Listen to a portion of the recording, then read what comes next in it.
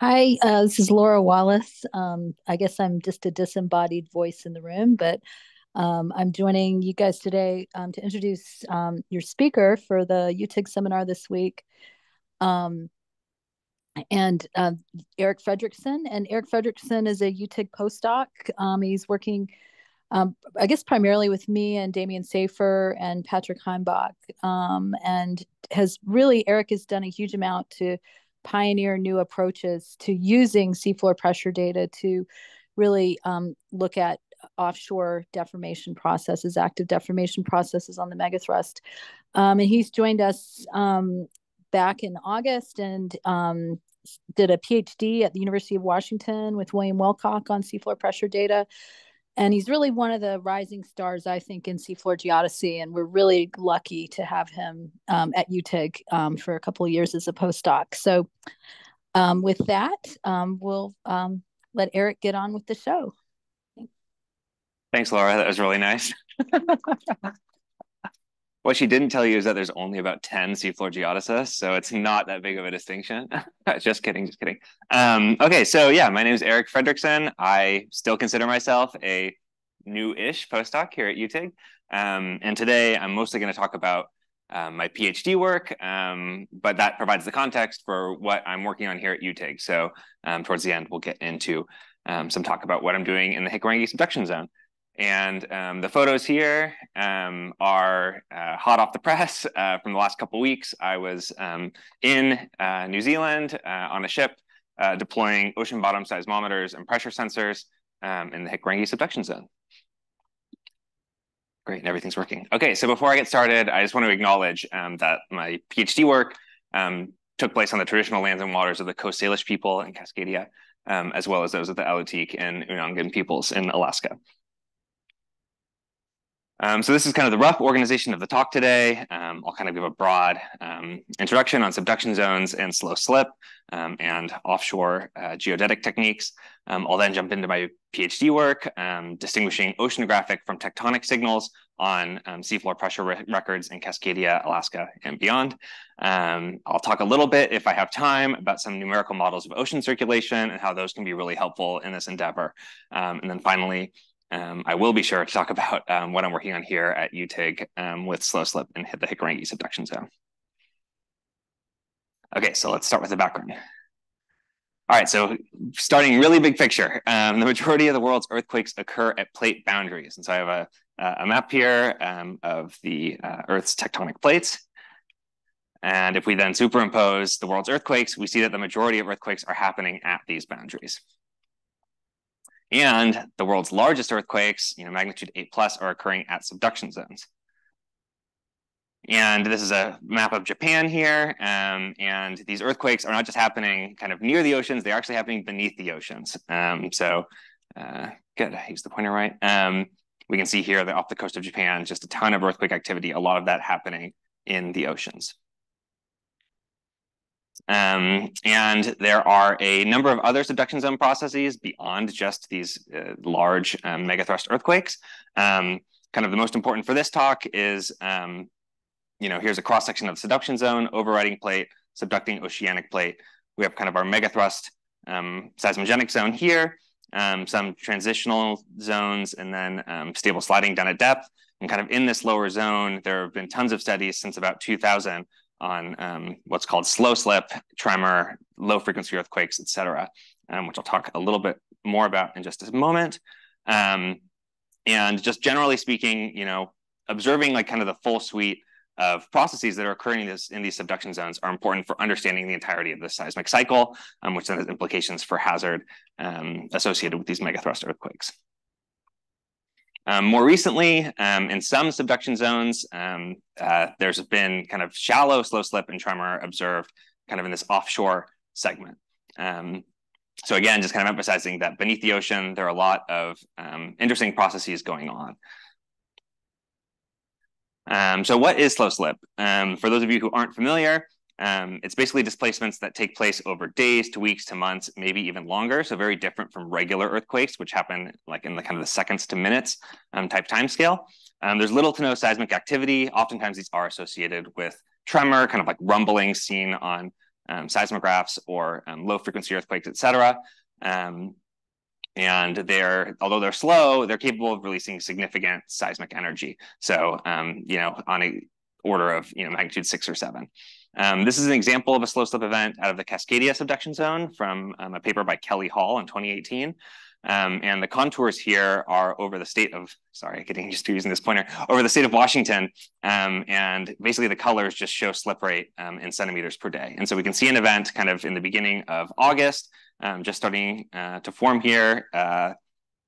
Slip kind of spreads out to both the north and south, continues to progress over the weeks, and then dissipates out. So this event over the scale of about a month, seeing this. In this case, this is a magnitude 6.8 example that was inverted from GPS data. Okay, so how is slow slip observed? Well, on land, we go back to our kind of picture of a subduction zone here, and we have, say, a GPS station. As the oceanic plate subducts, it's basically dragging that overriding plate with it. And so this station is going to move to in this case, the west. And so we see that in the time series here, this kind of steady progression to the west. And periodically, we see these movements to the east, and they're taking place, as I said, over the period of kind of like a month, or in some cases much shorter, like over a week. And so these are our slow slip signals. And so, on land, easy enough to understand and observe, but many of our land-based geodetic techniques do not work off the shelf on the seafloor. They're either more complicated or entirely impossible. And so one example is using something like GPS or INSAR. The satellite EM waves are not able to penetrate the ocean and get to the seafloor. So those just kind of right off the bat don't work. There are some workarounds for GPS, which I'll talk about a little bit later in the talk.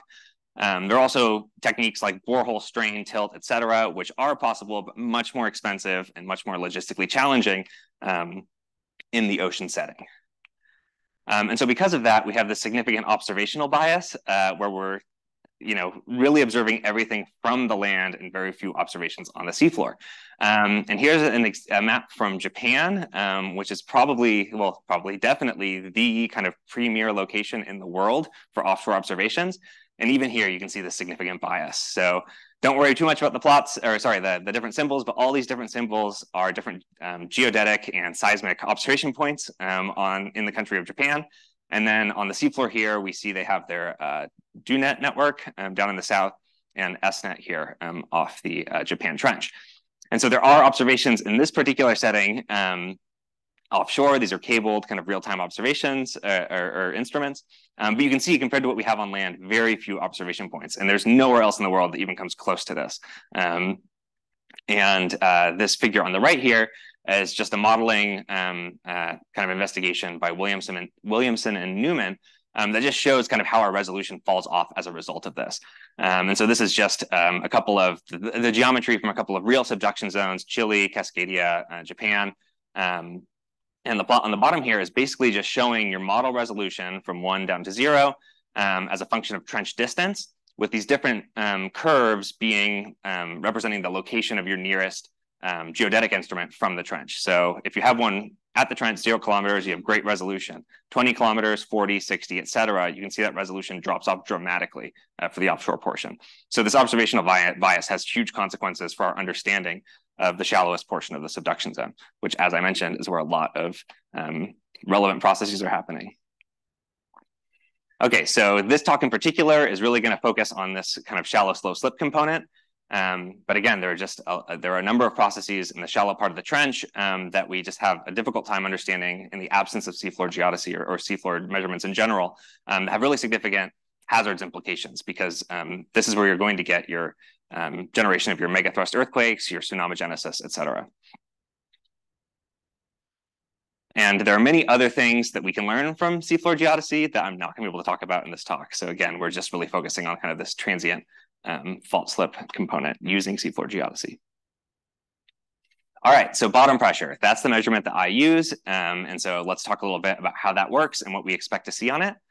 So basically, bottom pressure is an observation that's sensitive to the vertical deformation of the seafloor. So in my little cartoon here, we just have a pressure sensor on the seafloor, and it's measuring P as rho GH, with that rho term being density, H the height of the water column. And so that can change for a number of reasons. One, there could be, kind of waves or other phenomena passing in the ocean, changing the sea surface height. That's going to adjust your bottom pressure. But similarly, if the seafloor were to move up or down, that's also going to register as a net pressure change in that pressure sensor. And so we can think of kind of this pressure as being a component of, or a sum of different terms.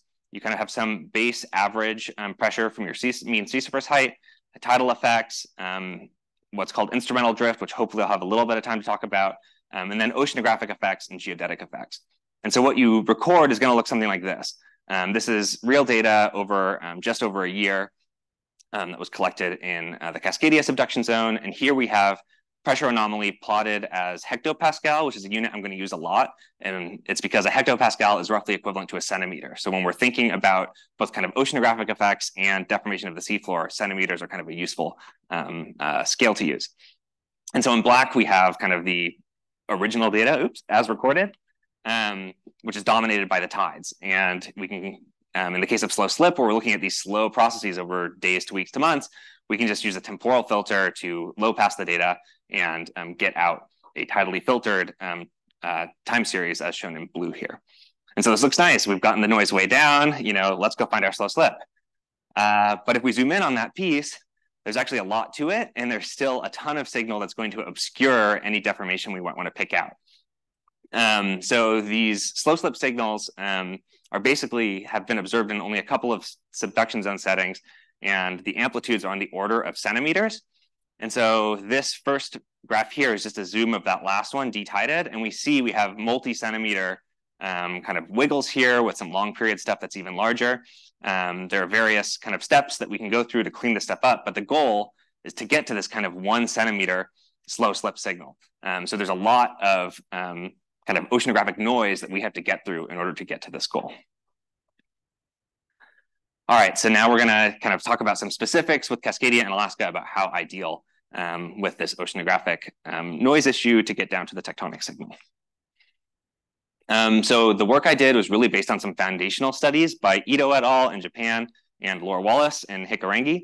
And what I'm showing here are just some examples of slow slip recorded in these settings. This is in the Japan Trench. I'm sorry, it's a small figure, but kind of just off the east coast of Japan here. And there were just a couple of pressure sensors deployed in the water, and they recorded, in this case in 2018, but I think there was another one in 2011, where they recorded some deformation and attributed that to slow slip. And so we see in the time series here, particularly the ones at the top, we have our kind of pressure trace, which again has been detided, going along, and we get some kind of slow slip ramp here, and we're now at a lower pressure.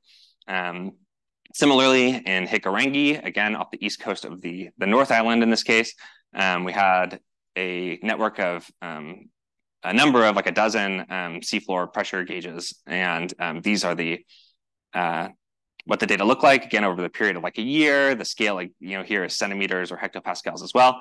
And we see, again, this kind of ramp-like signal, which was corroborated by the presence of deformation on GPS on the coast.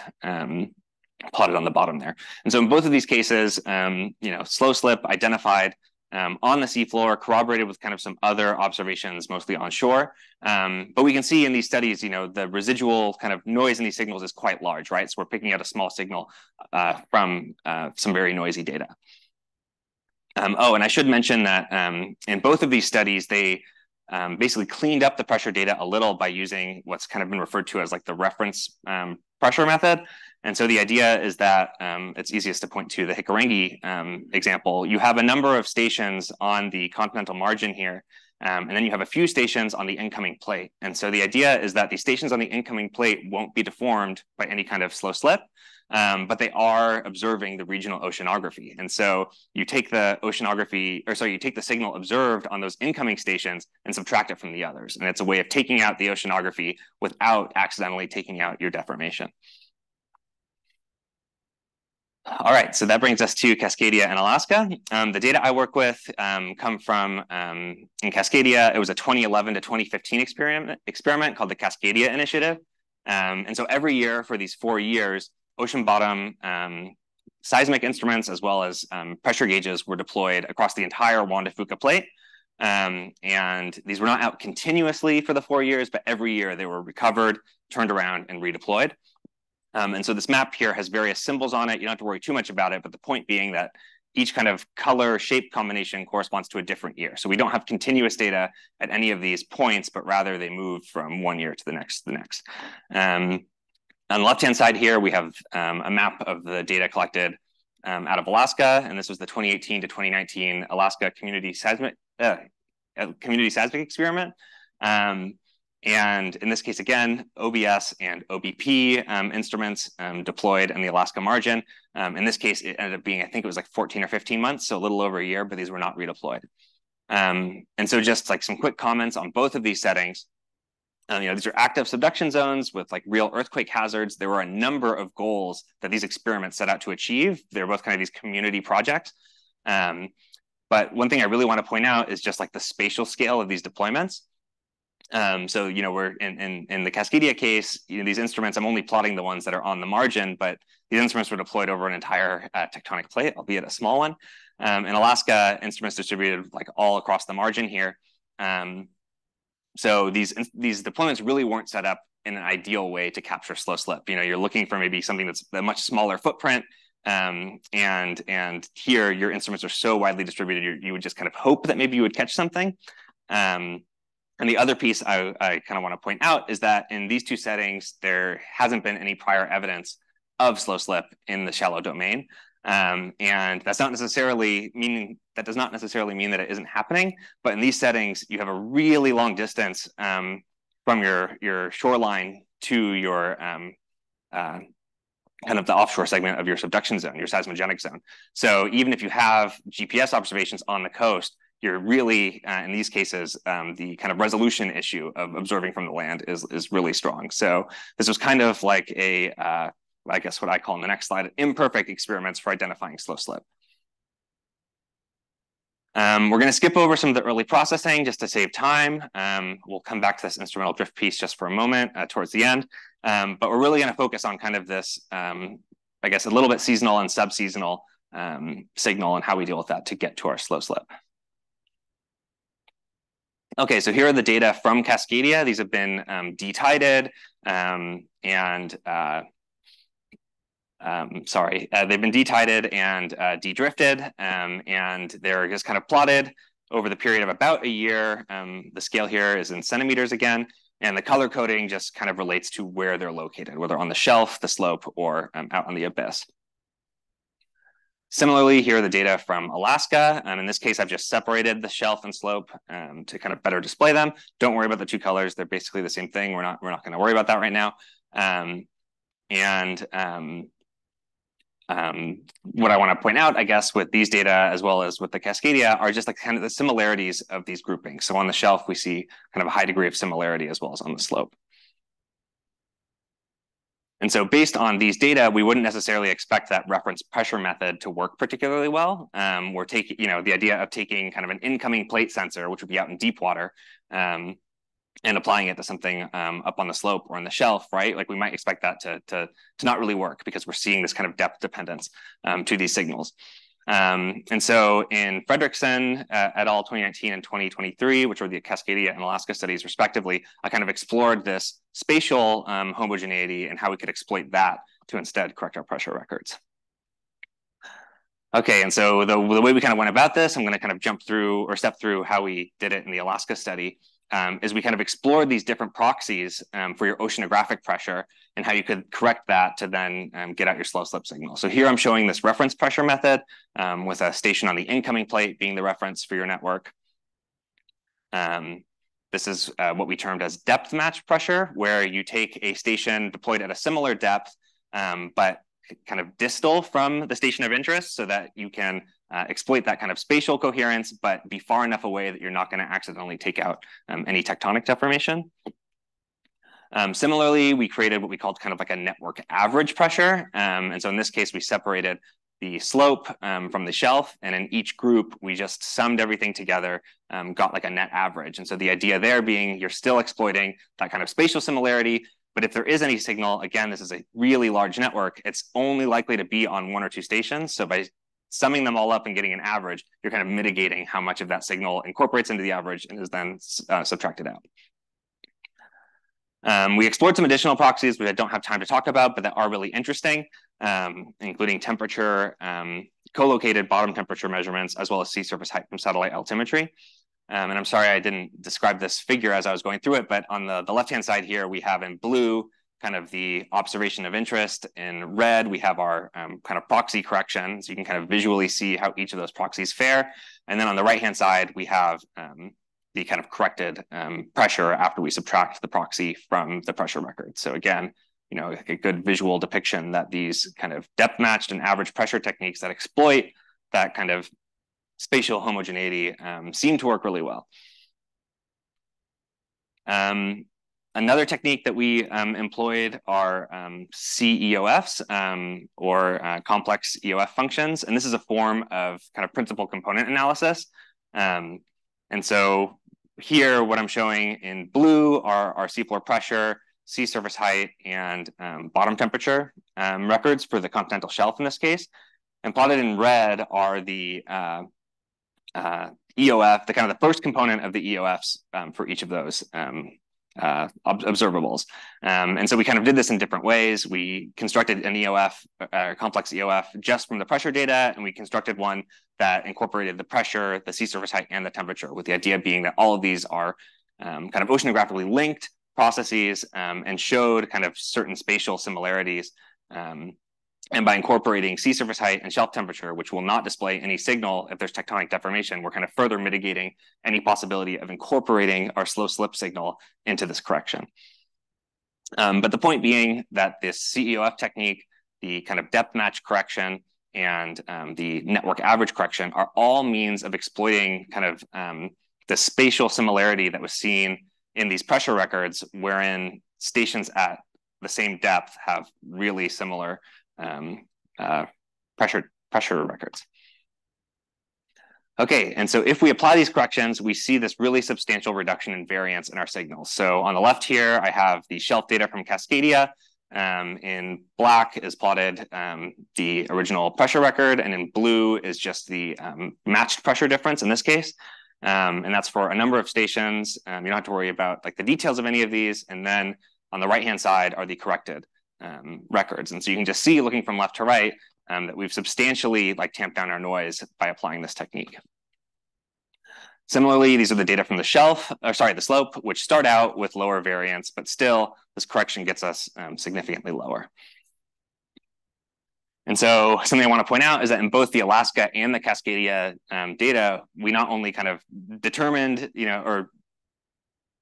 developed this kind of a long depth spatial correction technique, but we also then went in and looked for slow slip. And in these corrected records, we didn't find any convincing evidence of slow slip signals.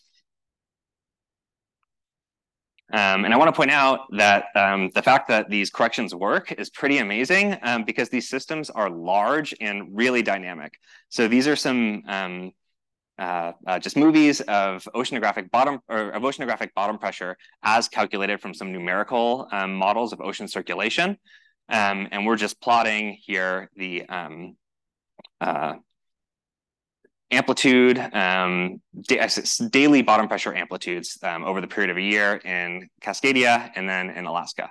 And we're looking over many hundreds of kilometers. We can see all kinds of circulation processes kind of propagating through these systems. And yet, despite all that, all those dynamics, if we look at one location in, the Alaska system, for instance, we look at another location on the opposite end at the same depth, they're experiencing the same bottom pressure, to a large degree.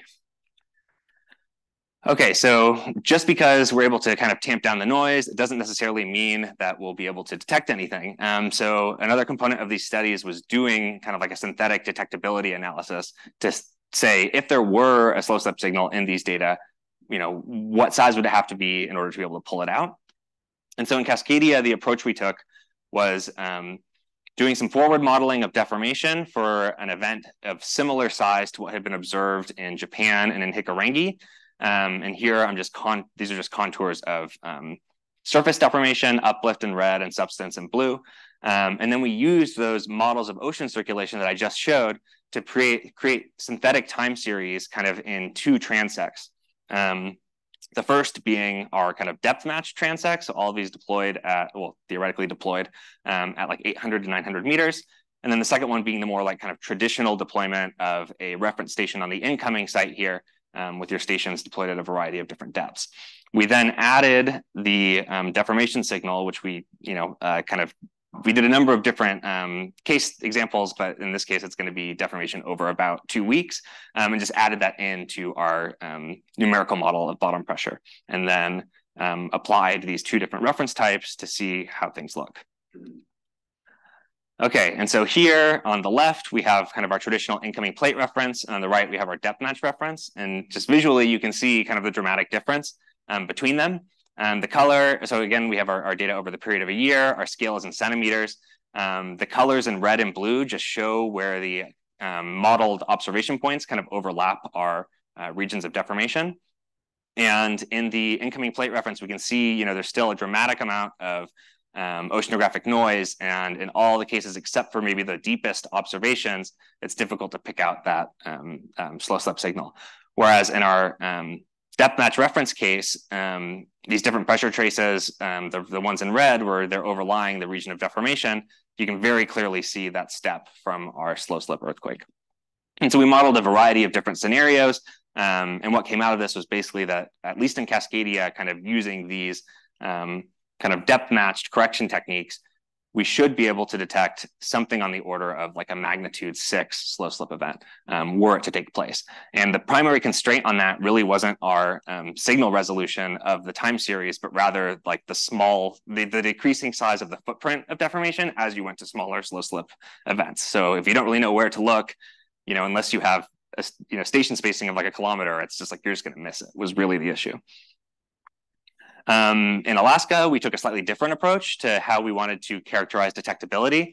And so what we did is we generated, we made an automated detector, fed it a ton of synthetic slow slip events, kind of processed with all of our different proxy techniques, and then tried to pull out, okay, well, what can we detect under all of these different techniques? So just like I showed in one of the previous slides, we have kind of a stack of pressure records here, just our regular pressure record corrected with the reference station on the incoming plate, depth matched, our average pressure correction, temperature, and sea surface height. And this is just one example where we put deformation in between like September, October, where these two vertical lines are, and you can kind of just see with your eye where that ramp takes place, and the traces that kind of overlie our pressure data show where the detector thinks that ramp is and how big it thinks it is. And so we did this for a ton of different synthetic events of different amplitudes, different durations, and different onsets, and basically created a suite of detectability results to figure out what could you actually detect in these data. And we did it for 2 cases where we know what the onset is. So this would be kind of simulating a Hikurangi type case where you have, a coastal GPS station that's able to resolve deformation. So okay, on September 7th, there was an event. So let's go see what the size of it is there. Or when you don't know, you're just going in completely blind like we were in Alaska and Cascadia, and you're just looking at the entire data set and trying to pull out slow slip deformation. And so with the unknown onset, these are kind of what the results look like. And so on the left here, we have our kind of predicted time versus the known time. So if it aligns with 0, that means we got it right. And on the right here, we have our predicted amplitude. And this is for just 3 examples, a 2 centimeter event, a 6 centimeter event, and a 10 centimeter event. And so with the amplitude set over here, I have these vertical bars that show 2 centimeters, 6, and 10. So that's what we're aiming for. And don't worry about the 2 different colors of the bars here, but basically this just shows the suite of detection results that resulted for the depth matched correction case. And so just showing that, for a small event, only 2 centimeters, really difficult to tell when it is in time. Some predictions get the amplitude right, some don't. But as you increase to larger sizes, you get better and better time characterization and better amplitude characterization. And for the case where we went in with a known onset time, the results, much resemble kind of these amplitude results, where there's always going to be some distribution of over and under predictions. And so what we kind of pulled from this detectability study, at least in Alaska, was that on the continental shelf, we thought we could basically accurately detect and characterize slow slope events on the order of about 4 centimeters deformation, and on the slope on the order of about 2 centimeters deformation. Okay, so that kind of concludes like the first section of the talk. And just to kind of sum it up in a sentence, proxies that exploit this kind of broad spatial depth-dependent coherence of bottom pressure, we're able to significantly reduce variance and increase our detectability, as shown in both Cascadia and Alaska subduction zones, and leaving us kind of sensitive to the centimeter scale deformation signals that we're after in slow slope.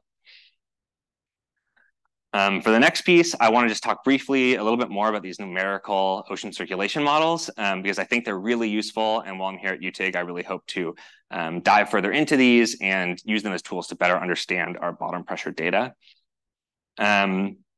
So kind of the angle, I guess, I'm going to take in talking about this is thinking about, okay, we have our corrected pressure series, and while they're much cleaner than maybe what we started with, there's still a lot of residual signal in here. And so my question is, what is that? Like what's happening in the ocean that isn't being corrected out by this kind of different depth match differencing technique?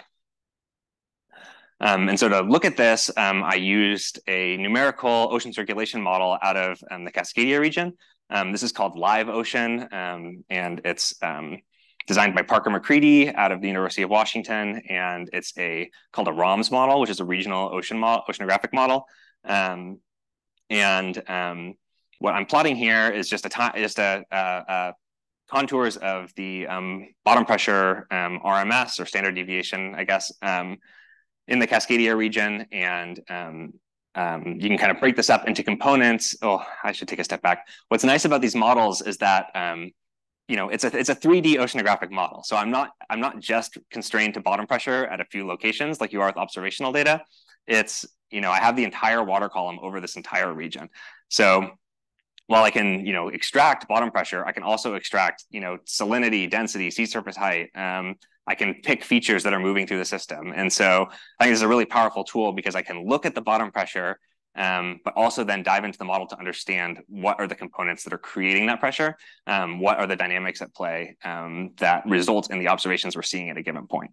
And so in this particular case, in addition to looking at the total pressure, I just broke up the bottom pressure into the component that results from sea surface height and the component that results from density changes in the water column. And I'm not going to talk too much about kind of some of the broad features we see here, but just point out that like these are very different fields. And so you have you kind of think of it as like these two contributions to the oceanographic bottom pressure, either of which may be causing kind of residual signals on our pressure data that are going to get conflated with the desired slow slip deformation. Skip that. And so what I'll show here is just a pressure trace at a given location where I've broken up those different components. So the red trace is our total pressure. Blue is our steric or our water column kind of contribution. And then the yellow is our sea surface height contribution. And really just emphasizing that these components are quite different from one another. And then if I, instead of plotting a single location, I plot a difference. So a match depth difference, bottom pressure at one location, bottom pressure at another far away, but at the same depth.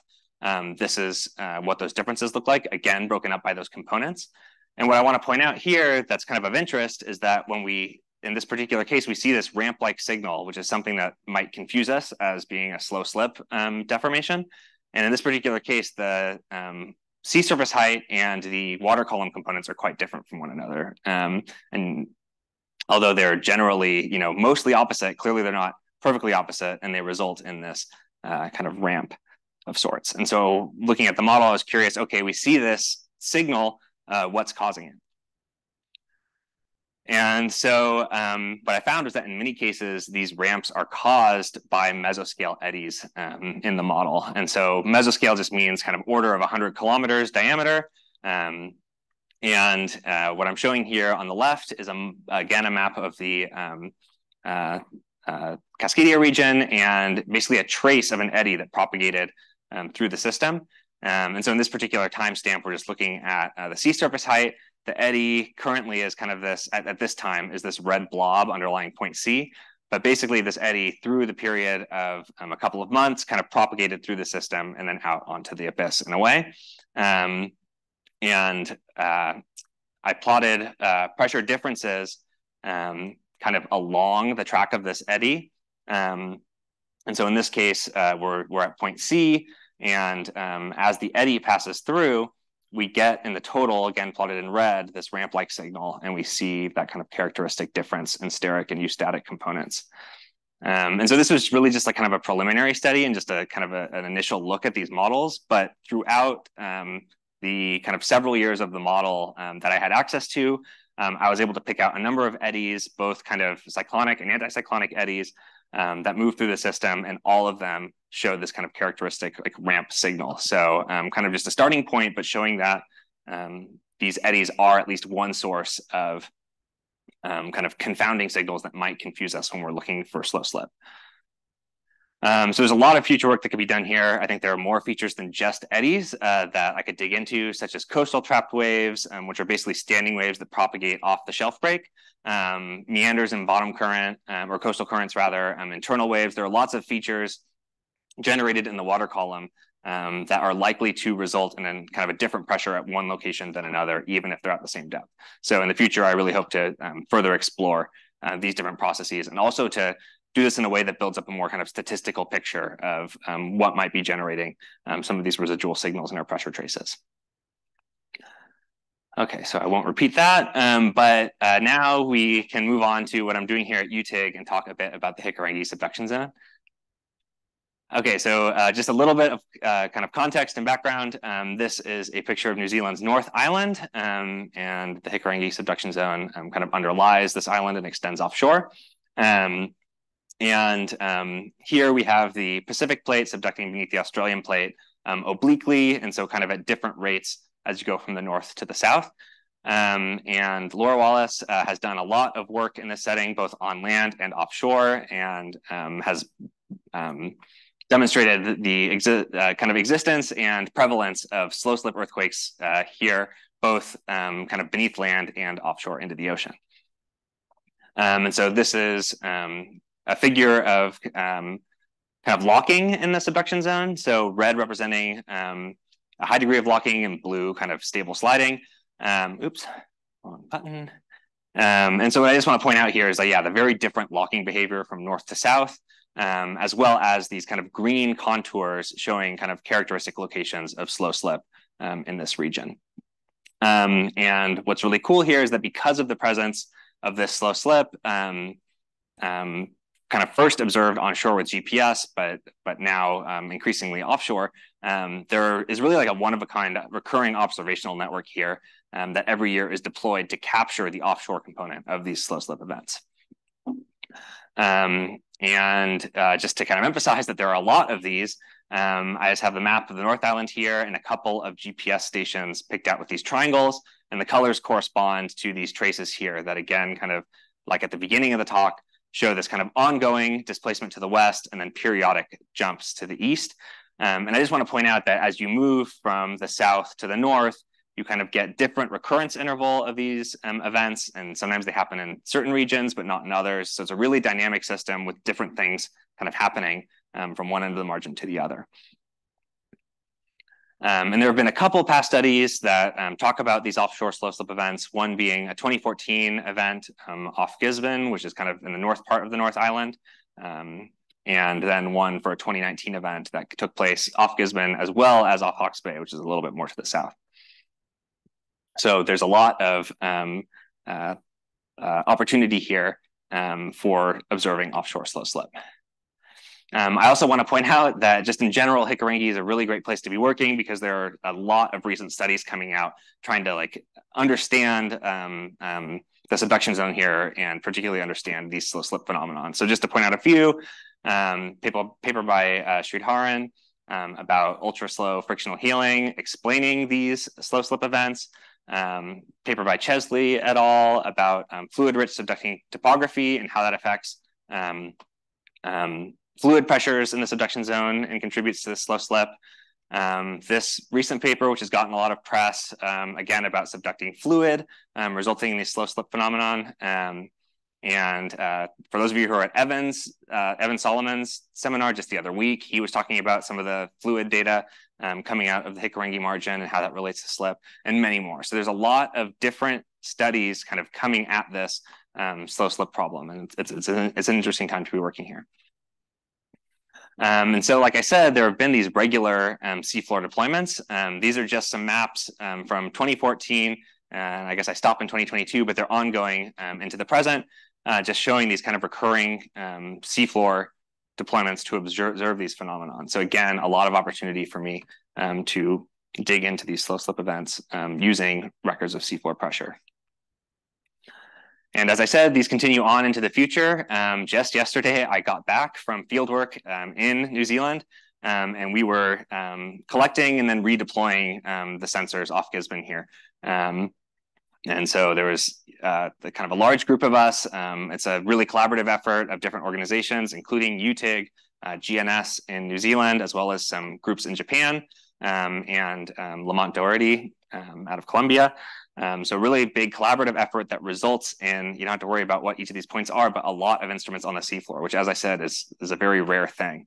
And I just want to point out that it's a ton of work. Each of these points represents so much work to get that instrument prepared, quality controlled, ensure everything's working properly, and then you throw it off a boat, you come back a year later, hope that you can get it back, and that all the data is there. And it's a tremendous amount of work, and the ship's crew, as well as the techs who are like working on these instruments, like they're just so invaluable to making each of these time series happen. And I'm just really grateful for the amount of work that goes into that. So kind of this like first things first, the techniques that I showed in Cascadia and Alaska work really well in Hikurangi. So this is just a selection of pressure data from the 2021 to 2022 deployment. And if we apply this, kind of depth matched proxy correction, dramatic reduction in residual oceanography. So great, the first order, it works really well. And if nothing else comes out of the work I did in my thesis, I just want to show on this map of the deployment in Hikurangi that they now deploy sensors to the north and to the south of the main network to use as corrections. So my work resulted in instruments on the seafloor, and if nothing else happens, like I have that. I will always have that.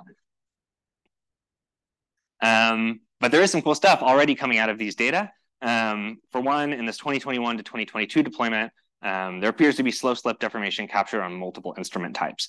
And so in this plot here, I'm showing coastal GPS just from a few stations nearest to where the deformation occurred, and we can see that eastward step taking place. Here in the center plot, I didn't really talk about these, but another really cool thing we have in this region, as marked by the red dots, are what are called cork observatories. So these are ODP drill sites where they've installed pressure sensors at depth beneath the margin. And you're basically measuring the formation pressure of that layer in the overriding plate. And these are great because as things slip, you're basically getting a strain meter. The fluid gets compressed or relaxed, and that registers as an increase or decrease in pressure. And so you're seeing here those changes in pressure basically acting as a strain meter in the formations at these two sites. And so we see these transient processes related to slow slip there. And then at the top, finally, we have some pressure records that also show a coherent, these are already corrected with that depth matched technique, and we see a coherent signal there. And what's really interesting about these is very preliminary. There are still things I need to work out with the pressure data, but it's really interesting that the time scales here are all the same, the time axes. And so we see this really interesting temporal progression in this setting. So I think that kind of in general with these Hikurangi data, my kind of place in everything and my piece is adding this increased sensitivity is going to really let us pick out like the small scale detail of these events. So it's not just that we know that they're happening, we know when they are, we know where they are, we know kind of more precisely the amount of deformation, which then tells us, in a really detailed way, what's going on the fault interface. So another piece I want to talk about just briefly in Hikurangi is this idea of instrumental drift. And so I skipped this before, but the general idea is that these pressure sensors that we use, they're really sensitive. So if it weren't for the amount of oceanographic noise, like we, in theory, could be measuring like millimeter scale deformation of the seafloor, which is, I think, is pretty incredible. But one issue they have is this, what's called this sensor drift effect. And so I've plotted here just the pressure record from one of the early slides, as well as these figures from Postdoctoral et al., which are laboratory studies of these pressure data. And in all of these, you can see this kind of exponential decaying to linear signal on the pressure time series here. And the time scale of the exponential is months, weeks, it depends on the sensor. But basically, this is an entirely instrumental signal. You can have these in isolation in the lab, and they will generate the signal. You put them on the seafloor, they're also going to generate the signal, but stacked on top of it is all your oceanography. And picking those things apart from one another is very difficult because although you can measure this effect in the lab, you can take this sensor and put it in the ocean, and it's going to have a totally different drift. So it'll still be exponential and linear, but the constants, the time constants and everything are going to be different. And so this, again, is just like an effect that really obscures the data that we're collecting, and it's hard to pick these things apart. But what's cool about the Hikurangi data set is we have a number of what are called A0A sensors, which we just recovered for the first time when I was just out there, and they've been redeployed. So we'll soon have kind of 2 years of these data set or these types of data. And basically what these do is here's the pressure record from just one of these.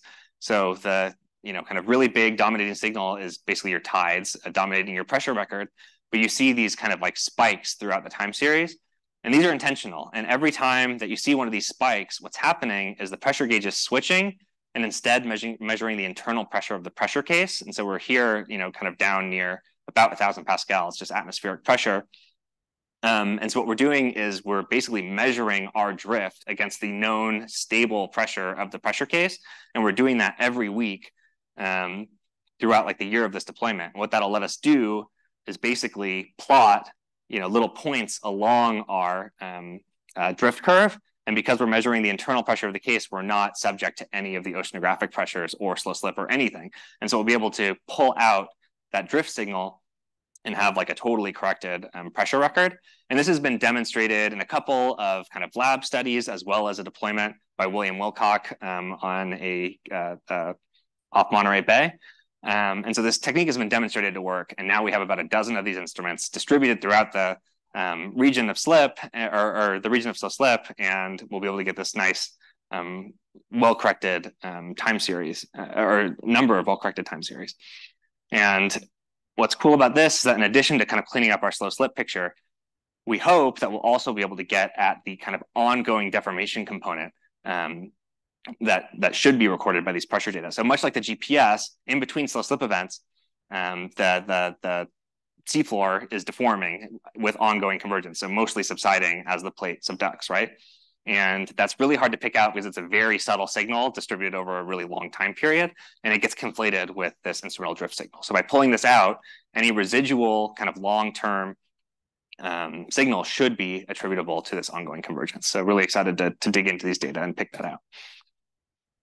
All right, the last thing I think I'll say is just, again, emphasizing the uniqueness of these Hikurangi deployments in general, but especially the data set that's going to come out next year from what we just put in the ground. There's just a huge number of different instrument types that have resulted from the kind of ongoing studies here and the kind of continued and renewed collaborations. So in addition to just our standard pressure, like I just talked about, we have our A0A sensors. We also have some sensors that are called CPIs, which those of you who are maybe more in the oceanography sphere might know about, but basically they're capable of making oceanographic measurements as well as bottom pressure measurements.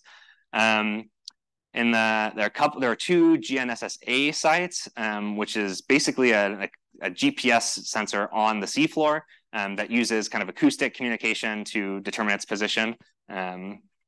And that'll give horizontal deformation. We also have the Cork observatories giving formation pressure.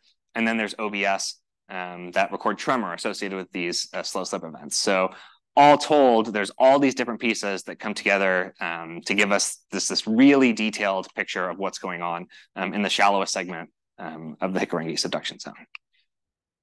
Okay, so just to kind of repeat, I think that my kind of place in all of this is really, improving our resolution, which then improves our constraints on this slow slip piece, where, when, and like how much slip are we seeing? And then how does that fit into our understanding of kind of the entire subduction cycle, but particularly this offshore component of it in Hikurangi. Okay, and so with that, I'll just thank and acknowledge my advisors here at UTIG, Laura Wallace, Damian Safer, and Patrick Heimbach. I also want to thank my doctoral committee, which was the majority of this presentation. So William Wilcock, John Delaney, Joan Gomberg, Susan Hautala, Parker McCready, David Schmidt, and Harold Tobin, all at the University of Washington. There's also many other people to thank, but in particular, engineers at OOI and APL who helped with a lot of the doctoral work, and then the crews of the RV Thompson, Ravel, Kuliak, and most recently Tangaroa, without whom this work is not possible, and funding from the NSF and Parascientific Inc. All right, so I'll put the results back up and take questions.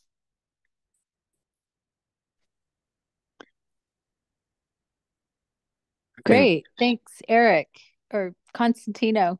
Did everybody clap? That was an awesome talk. I can't hear.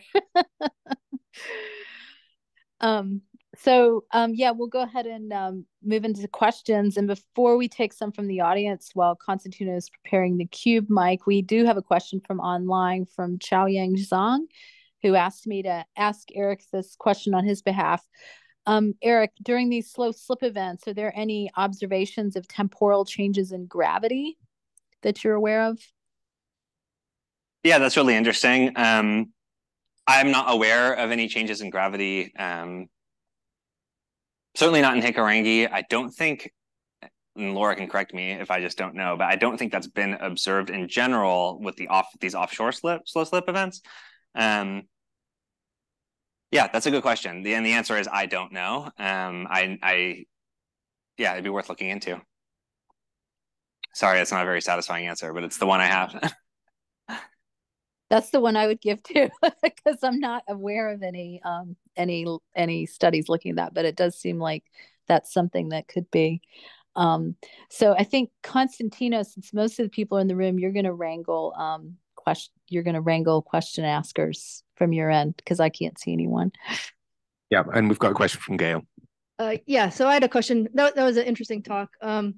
So I've heard a lot about DPGs also, and from what you showed, APGs have a lot of processing in order to get a signal. What can you get from the DPGs? Yeah, so just for everyone, so we're on the same page, APG means absolute pressure gauge and DPG means differential. So there's different ways of measuring pressure, and they have kind of different constraints and different strengths and weaknesses. DPGs, basically they're kind of constrained to shorter periods. So I might misquote this, but I want to say that they don't really have good long period resolution above 1,000 seconds or something. So it's not really long enough to observe these days to weeks to maybe even months type signals. That being said, this is totally speculative, but I think something that could be really interesting that, as far as I know, no one's really looked at would be are there kind of, short-term signals affiliated with these slow slip events, that then, kind of add up or stack up to this long-term signal that we see in the APGs. So I think that there's maybe potential there to see, these processes in action potentially, but in terms of looking at kind of the total deformation, they're just not sensitive to that long time period.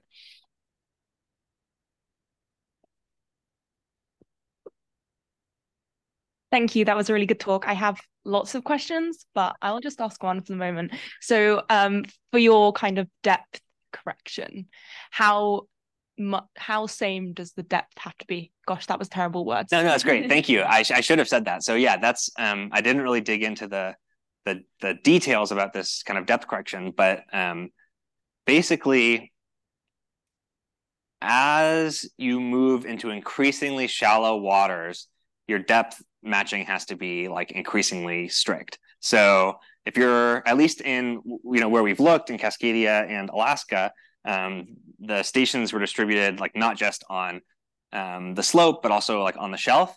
So in shallow waters, like 100 meters depth, sometimes even less. And in those cases, it still worked, which is pretty remarkable, because if you know anything about just kind of, ocean dynamics, like in shallow water, a lot is happening and a lot reaches the bottom. It's just really messy, really dynamic. And so even in these really shallow waters near the coast where you're getting crazy like wave action, input from like rivers, etc., if you match depths, you get like this remarkable coherence over like hundreds of kilometers.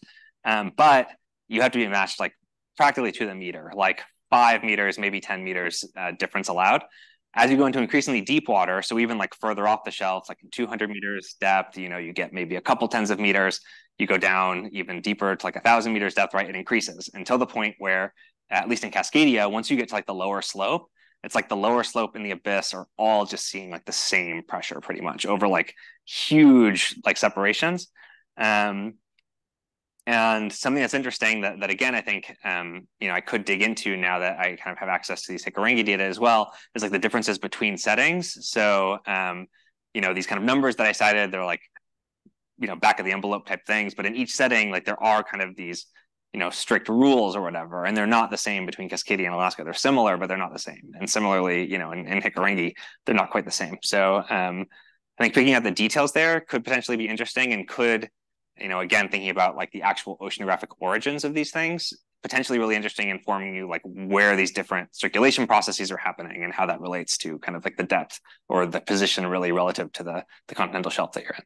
And can you just quickly comment on in Hikurangi, your little satellite depth ones? So are they good enough? Are you at a depth for the rest of the stations that just those ones are going to be good enough to correct the whole of them? Yeah, so something that's, I guess I didn't emphasize in Hikurangi that I should have is that like this network is like much smaller aperture than what I was looking at in Cascadia and Alaska. So like all of these stations, except for the kind of reference ones, they're very close together. It's like no more than 30 kilometers, apart, like between stations, it's not much. And also they're all kind of deployed on the slope. So there's nothing up on the continental shelf. There's not even too much really like up closer to the shelf break. They're all quite deep. So that's kind of a caveat. But that being said, these reference stations, which there's just kind of a couple of them to the north and a couple to the south, but they're kind of deployed at like every couple 100 meters. Well, maybe that's not quite true. Let's say every 500 meters or something. But they seem to work very well. Very much. Yeah. Oh, sorry. Thanks, very good talk. I have a question about Alaska. There are slow slip event detected. I just look at a paper right now. There are people detecting like 31 slow slip event over a period of 14 years, but they're pretty deep, like 35 to 45 kilometers depth. So what would it take to be able to see that with pressure sensors, or is it too deep or? Yeah, so I would think that those deep events are also happening, kind of further inland, right? Yeah, sure. So I think, for the same reason that our land data aren't great at seeing to the offshore, I don't think our pressure is the right measurement to, be observing those. That being said, different subduction zones do have different subduction angles, right? And Hikurangi is one that's fairly shallow. So you are going to get not maybe, 30, 35 kilometers, right? But you will get differences and the depth at which these things are occurring, if they're occurring, and that will affect your sensitivity. So yeah, I guess the short answer is that pressure is not the right tool to be measuring the deep slip events. But I think in combination, having like a robust onshore network, a GPS network or whatever it may be, and then having an offshore network does give you this really nice ability to understand kind of the dynamics, on the shallow end and on the deeper end of the seismogenic zone. Yeah, okay, yeah. And, when you went to Alaska, you were hoping to find shallow slow slip events? Yes, or? Yes. And there evidence for that before? Or? So there's never evidence for that before, nor was there in Cascadia. Although both settings have, observations of the deeper type of slow slip. Okay. And then I guess I should also say that there was an alternate study using the Alaska data that basically trained and used a machine learning model to look for slow slip, and they identified the potential for some signal on those same data. Yeah, it's messy. So it's looking at it with my eye, I didn't see anything. But I absolutely do not think that means that it wasn't there. It's complicated, and Alaska is a case where the subduction angle is quite steep. The instruments are deep. There's a lot of reasons why, if there were deformation, it would be quite subtle. And I think, I'm sure all of us have read various machine learning papers, right, where they pull things out that you wouldn't be able to see with your eye. So I think it's very possible, but it's tricky. And not finding them is also a result, you know. Sure. Yes. Yeah. So.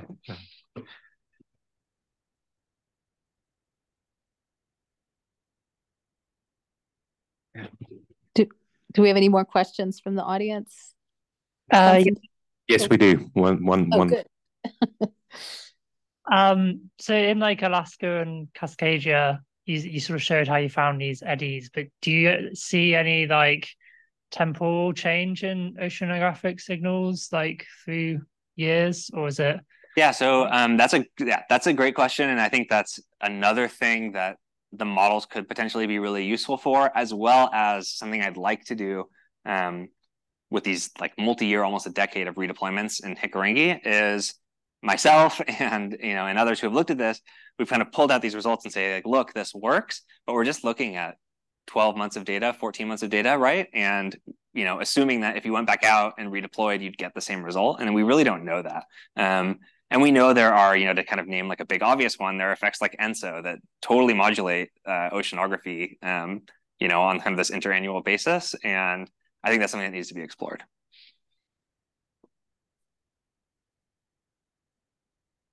I think that's it. Do you want to wrap things up, Laura? Sure. Unless there's anybody online who has any questions. If you do, raise your hand. No? Well, then I guess can we thank Erik again for his really great talk? Thank you so much. It's good to see this. And and everybody enjoy Friday and have a good weekend. Thanks, Erik.